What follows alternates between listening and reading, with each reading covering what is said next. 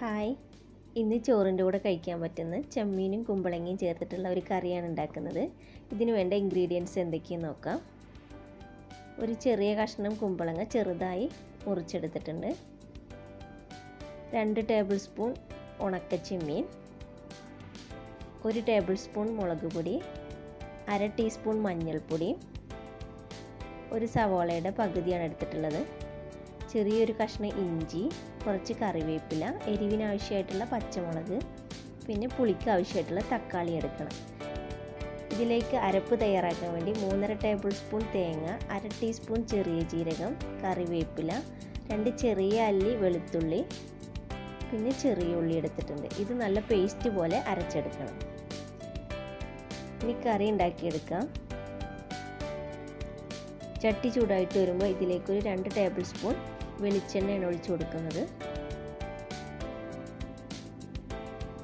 ഇനി ഇതിലേക്ക് ഇഞ്ചി, സവോളയും പച്ചമുളകും കറിവേപ്പിലയും ഇട്ട് കൊടുക്കാം. ഇഞ്ചി ഒന്ന് ചതച്ചിട്ട് വേണം ഇട്ട് കൊടുക്കാൻ വേണ്ടിയിട്ട്.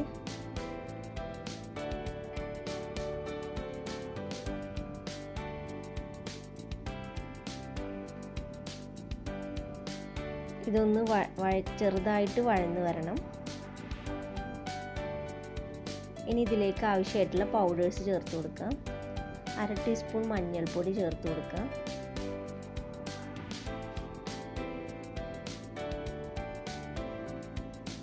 മുളക് പൊടി,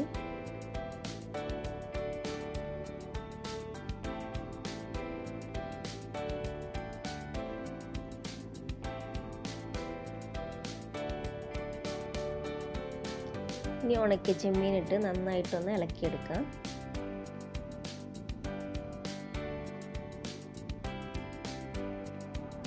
ചെമ്മീൻ വേവാൻ ആവശ്യമായിട്ടുള്ള വെള്ളം ഒഴിച്ചു കൊടുക്കണം. കറിക്ക് എത്ര ഗ്രേവി വേണോ അത്രയും വെള്ളം ഒഴിച്ചു കൊടുക്കാം.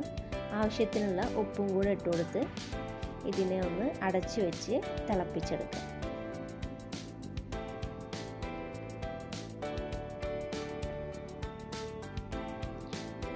കറി തിളച്ചതിന് ശേഷം ഇതിലേക്ക് കുമ്പളങ്ങയും തക്കാളി ഇട്ട് കൊടുത്തിട്ടുണ്ട്.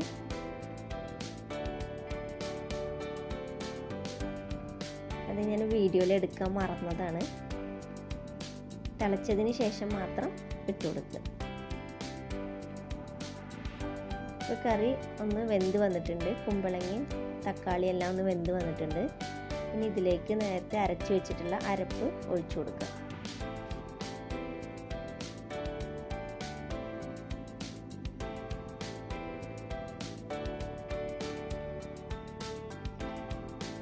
ഇനി ഇതിനൊന്ന് തിളപ്പിച്ചെടുക്കാം. ഇപ്പോൾ കറി റെഡി ആയിട്ടുണ്ട്. ഇനി ഇതിലേക്ക് താളിച്ച് ഒഴിക്കാം. 2-3 ടേബിൾ സ്പൂൺ വെളിച്ചെണ്ണ ഒഴിച്ചു കൊടുക്കാം. 1/2 ടീസ്പൂൺ കടുകിട്ട് പൊട്ടിച്ചെടുക്കണം. ഇതിലേക്ക് ഒരു 3 ചെറിയ ഉള്ളി ചെറുതായി കട്ട് ചെയ്തതാണ് ഇട്ട് കൊടുക്കുന്നത്. കുറച്ച് മുളക് പൊടി ഇട്ട് കൊടുക്കാം. ഇനി ഇതിലേക്ക് ഒരു 3 വറ്റൽ മുളക് ചെറുതായി മുറിച്ചിട്ടുള്ളതാണ് ഇട്ട് കൊടുത്തത്. കറിവേപ്പില ഇട്ട് കൊടുത്ത് നന്നായി ഒന്ന് ഇളക്കിയതിന് ശേഷം കറിയിലേക്ക് ഒഴിച്ചു കൊടുക്കാം.